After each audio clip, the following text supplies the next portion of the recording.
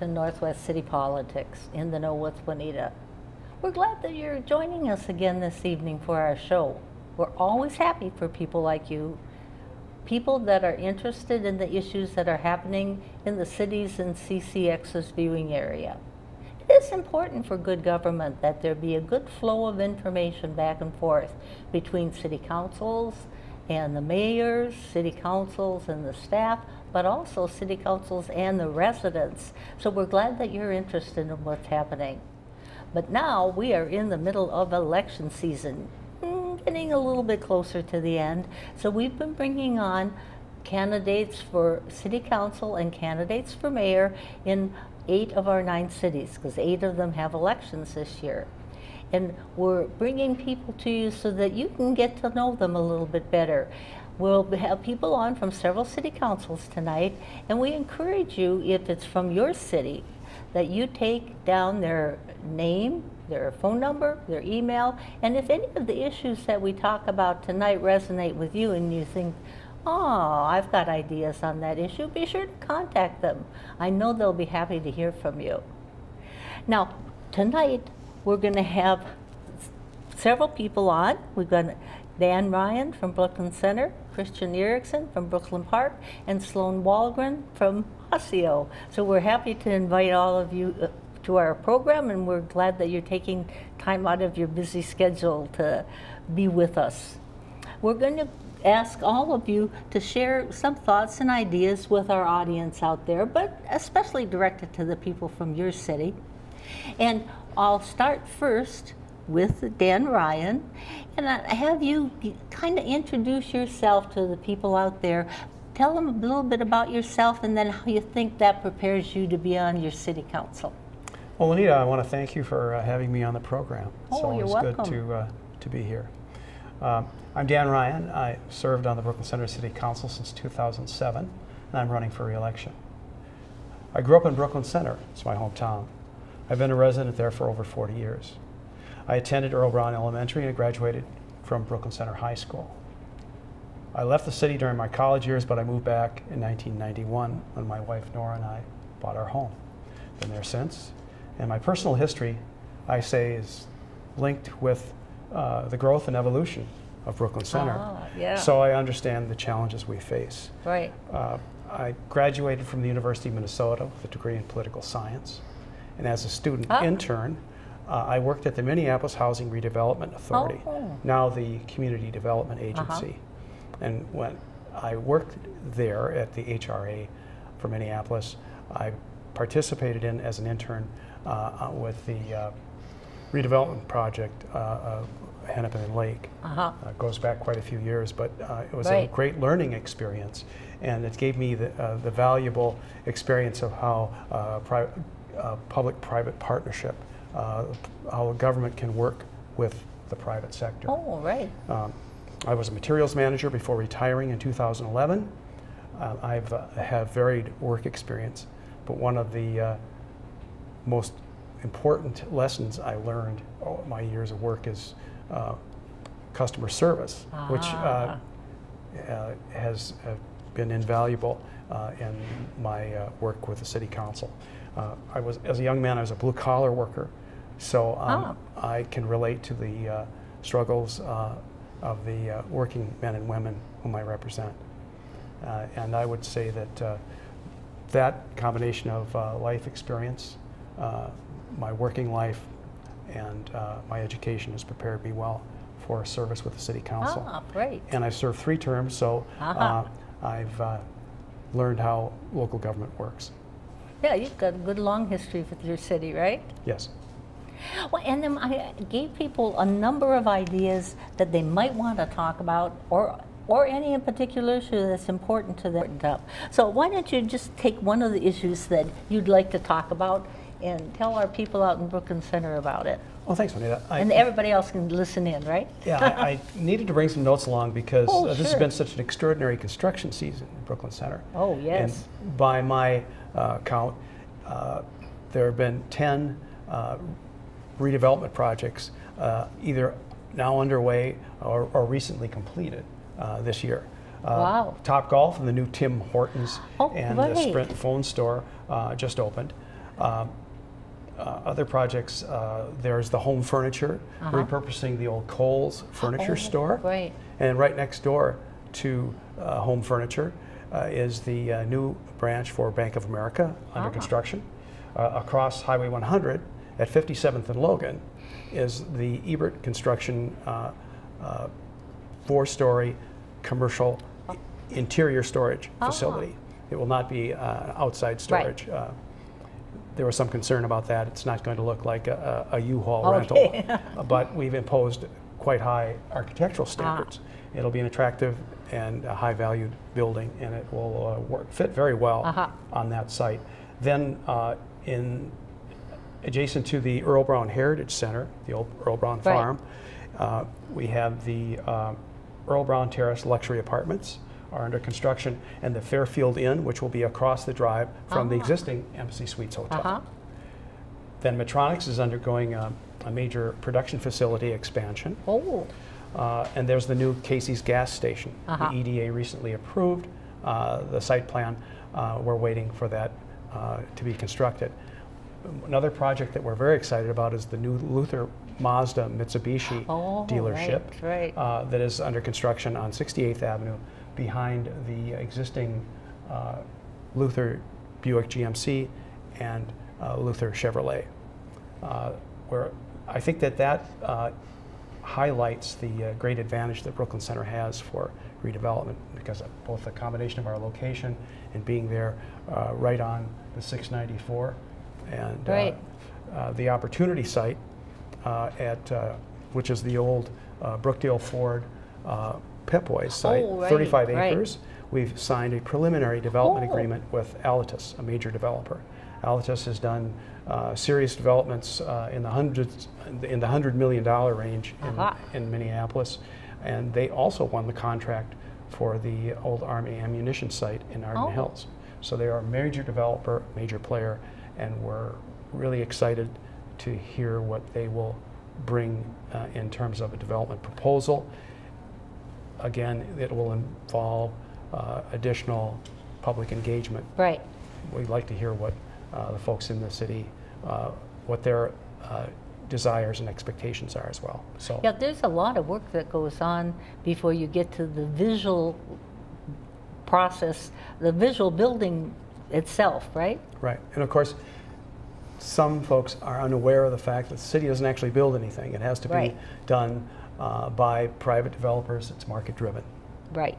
I see that our time is getting a little short. I want to leave you plenty of time to tell the voters in Brooklyn Center why they should check your name on November 6th. I'm running for re-election to the Brooklyn Center City Council because I want to continue serving our community. I have the most knowledge and experience of the candidates for City Council. Having served 12 years in that capacity, I know how local government works, how it can and should operate. The city has achieved notable success in meeting our toughest challenges, recovering from the foreclosure crisis, public safety, and redevelopment. And we have a new operation called BrookLink, where we partner with local businesses to get our kids coming out of high school their first job or internship, helping them become competitive in the job market of the 21st century. The next 4 years offer us the opportunity for transformative growth and renewal, but we must have experienced and knowledgeable leaders on the City Council, leaders capable of setting the right priorities and meeting the challenges ahead. I believe I'm the best qualified candidate for City Council, so I'm asking you, my fellow citizens, for your vote November 6th. Thank you. Thank you very much. We'll move on to Christian Eriksen from Brooklyn Park and let you introduce yourself out to our wider audience, but focusing on people in Brooklyn Park. And what section are you from? Or I'm running in the Central District. Central districts. Yep. Some have wards, some have districts. Central District people, pay attention. Thank you. So I'm a lifelong resident of Brooklyn Park. My mom grew up in Brooklyn Center, went to Osseo High School, so my roots run pretty deep in this area. Right. I did leave for 10 years to live in Chicago, where I met my wife and we had our first 2 children. But it was time for us to buy our own home. The first place we looked was Brooklyn Park. And my wife was as committed to that as I was. And so there we are now. So there's 3 generations of my family still in Brooklyn Park. My parents still live in the home I grew up in. My kids are going to school and using the parks and other services in the city. So I have a really vested interest in making sure that Brooklyn Park's successful. And a long experience too. And I've seen a lot of the history. And right. I lived in Brooklyn Park when I went to college. I studied international relations and diplomacy at the University of Minnesota. And then ended up working for the Evangelical Lutheran Church in America in global mission. And so cross-cultural competency was a big value working for that organization, which I think will serve me well in a city as diverse as Brooklyn Park. I then came back to Minnesota and did a master's degree in marriage and family therapy. So what finally brought me to the idea of running was watching some sort of unhealthy relationships between certain city council members and how that played out in the life of the city workforce and just relational patterns. Right. And I thought, maybe Brooklyn Park could use a family therapist. And so some friends encouraged me to enter the race this year. Very good. For the seat that Rich Gates is vacating. So I'm excited about that opportunity and looking forward to serve the city of Brooklyn Park and experience the city of Brooklyn Park in a new way. Sounds like a good fit. Now, can you pick one issue that we could start letting people in Brooklyn Park know about where you're coming from and what you'd like to see happen? Sure. I thought of several things tonight. One of which was there's been a lot of energy expended by the city in developing the 610 corridor, which has been important. It's brought a lot of great jobs and other developments to the city. But eventually, that empty land will run out, and we need to be thinking about what happens next. And I've heard several people say that initial development is always easier than redevelopment. But I think, as an example, some of the things that Dan just shared, it's not impossible. No. And that with the proper investment of energy and ideas and private-public partnerships and getting to know the market and that the southern part of Brooklyn Park could experience some of that growth and change that we're seeing on the 610 corridor. So I would really like to see. Yeah, Brooklyn Park needs both development and redevelopment, right? Yep. It's sort of unique in that it started being developed in the 50s, and that there's still empty farmland. Right. That's pretty unique for a suburb. It is. At this point in time. At this point in time, yep. Is there another issue that's important to you? I mentioned briefly in my introduction about cross-cultural competence. And I've been serving on the Human Rights Commission for a couple of years now, and have noticed, so there's certain relationships that take place on a city council between council members, but then those relationships carry over with the city staff, with residents, between the city staff and residents, and as residents interact with each other. Right. And I like to believe that people are generally people of goodwill. Right. But that conflict happens when we don't understand each other. And so as I watch neighbors interact together, often that comes up. I don't understand what my neighbor's doing, so I'm going to call the police. And the police might come. Maybe they understand what the neighbor's doing. Maybe they don't. And there are issues of trust between some communities and the government, especially the police department. And so I feel like the city needs to really invest in helping bridge those cultural and historical gaps. And there's certain communities and city government that need help from all of the residents bridging those gaps. And I feel like that's a worthwhile investment of energy. Oh, definitely. And we've got a little bit of time for another issue. Sure. And I have kids growing up in Brooklyn Park, and they have used park resources. They've done school break programs at the Park sure. District. They've done events that have been facilitated by local churches.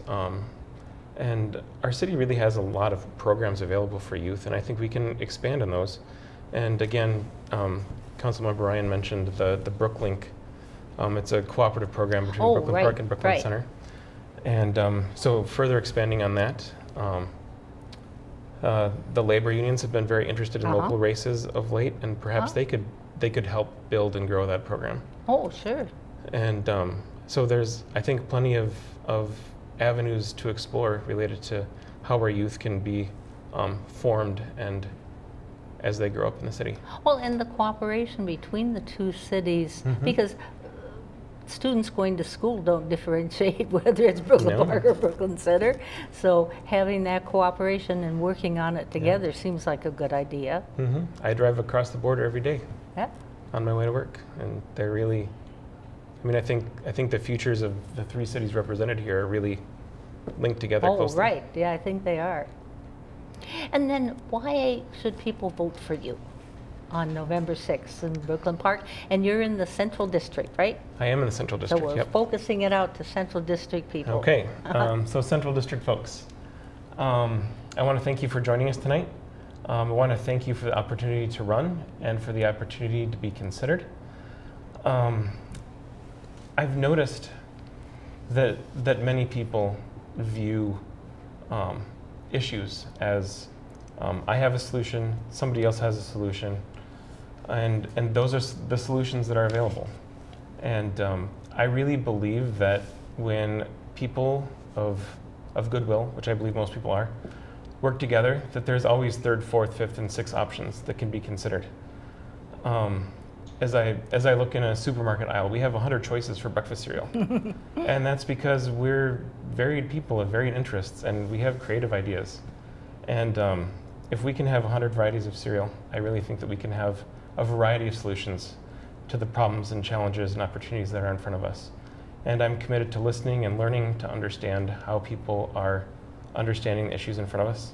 And I'm committing to you to be a listener for understanding, and I would appreciate your vote in November. Thank you. Thank you very much. Now we'll move on to Sloan Wallgren, and you can start out by telling people a little bit about yourself and your background in the city, how that kind of works into your thoughts and reasons why you're running for your city council. We'll focus it on people in Osseo, but other people can learn about it too. Well, thank you for having me tonight, Juanita. Like I said, my name is Sloan Wallgren. I'm running for city council in Osseo. I grew up in the wonderful town of Osseo. My wife and I chose to relocate there about 13 years ago to raise our family there. We're currently on our second house in Osseo. We upgraded to a little bit larger house just a couple blocks away. But after I attended Osseo High School, and after high school I went to the University of Minnesota, received my undergraduate and master's degree from the University of Minnesota in Park and Recreation Management. It took me around to many cities in the metro area, Brooklyn Park, Maple Grove, recently Mendota Heights, and now currently I'm working for the Wayzata School District as their facilities manager. Throughout my roles in my jobs and my education, it's really taught me a desire to serve people, help create a better quality of life for people in their communities, working on programs for youth and adults, also developing facilities and parks, just really making the best resources of people's tax dollars and giving them a reason to stay in their city when they're going to participate in recreational activities, social activities. I currently don't have any issues with our city council. I think they've done a great job in recent years. Like I said, I enjoy to serve, and that really is what prodded me to run for city council this election season. I think I will work hard for the residents of Osseo. We have that small town friendly feeling, and that's what is attracting many young families to choose to move to Osseo to raise their families, because they want that small town feeling.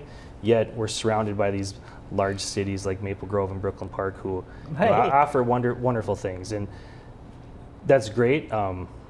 Now, Osseo, we can't compete with those two cities, so we shouldn't try to. But we can offer many amenities for our residents that complement those things and keep those services and businesses close to our homes. And then an issue that you'd like to share with our audience and Osseo people. You know, one thing going while I've been campaigning, or people are concerned about their taxes. We all pay a lot of our hard-earned money for our property taxes, and people just want to see that their dollars are being spent wisely and efficiently. I think that it's very important that, like I said, we don't try to become a Brooklyn Park. We don't try to become a Maple Grove. We are Osseo. We have to take ownership in that, take pride in that, and residents also have to know, though, that in order to keep our city clean, safe, and beautiful, you know, it does cost money.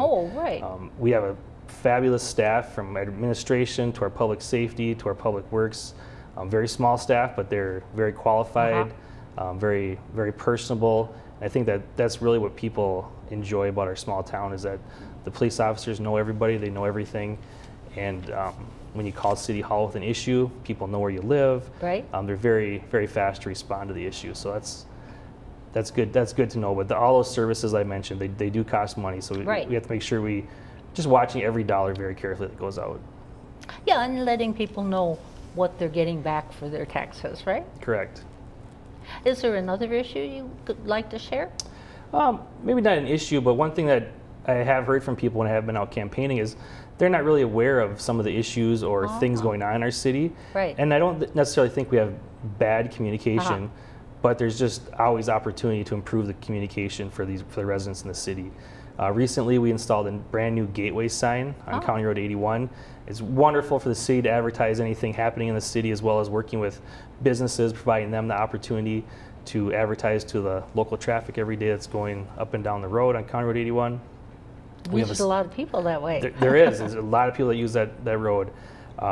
We have a quarterly newsletter that goes out to all of our residents in the city, which is a great resource to provide a lot of information. But again, it only comes out quarterly, so there's a lot of things that need to get out to the residents in a timely manner.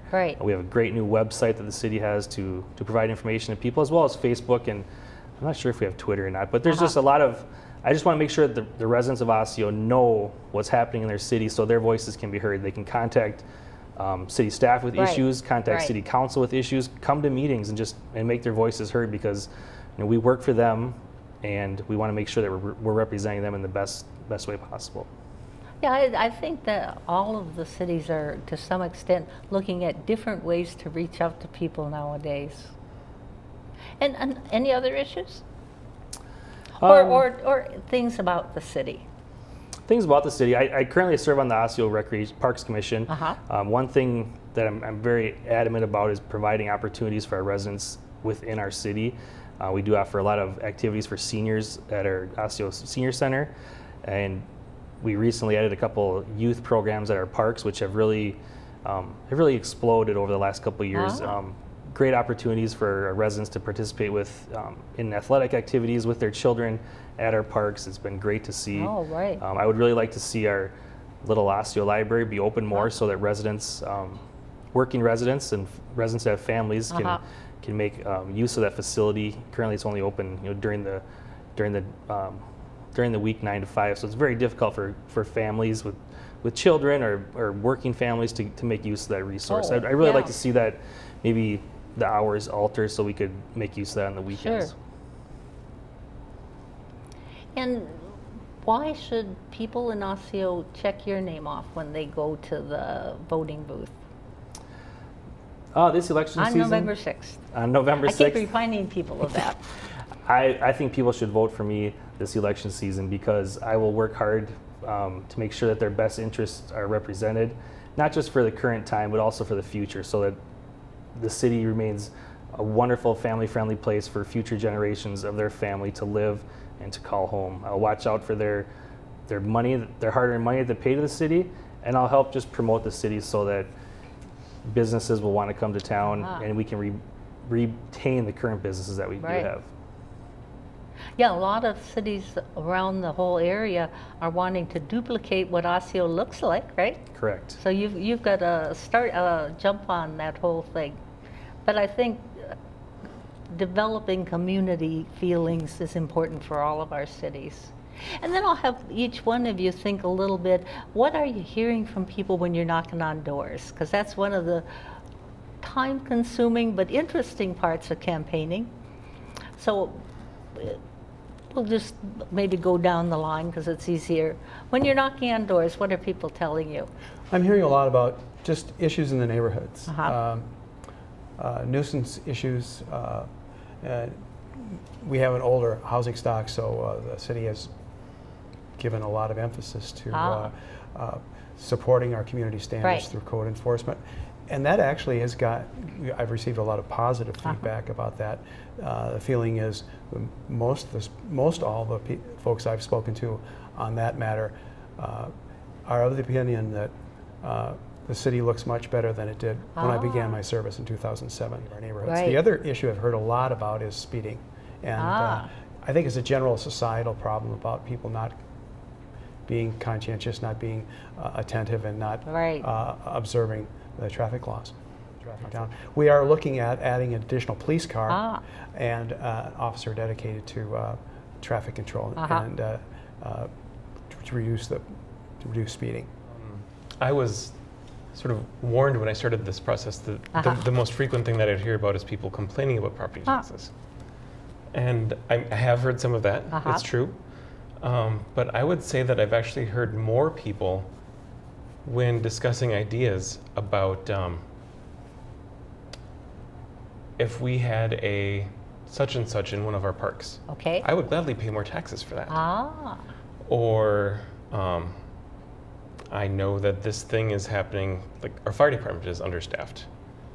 Oh, I would gladly pay more money for that. So I think there are definitely some residents in Brooklyn Park for whom an additional tax burden is a problem.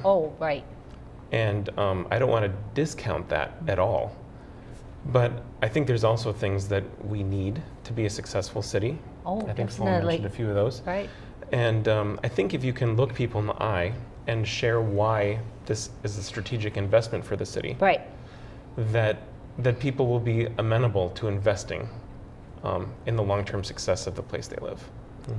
Okay, how about in Osseo, what are you hearing from people? When I've been out talking to people in the community the last few weeks, one thing I'm hearing from them is public safety is a big concern from people. We have had a small number of burglaries to homes in the past few weeks and months, and people are really concerned about that. And one thing that we're looking to do as a city is including another full-time officer in our budget for next year, which will really help combat some of those issues. And I think just make people feel at ease. Nobody likes to call 911, but when you do, you want to make sure that someone's there in a very timely manner. And I think that's just, you can't really put a price on that. Just people's safety and their health. Yeah, an important issue, that people feel comfortable in their dealing with that. Well, I want to thank all of you for coming, sharing your time and your ideas with our audience out there, and we hope those of you out there will be gathering information. So come November 6th, you can make an informed choice about who you want to elect to your city councils. Thank you for being with us, and we hope you'll join us again next week. Bye.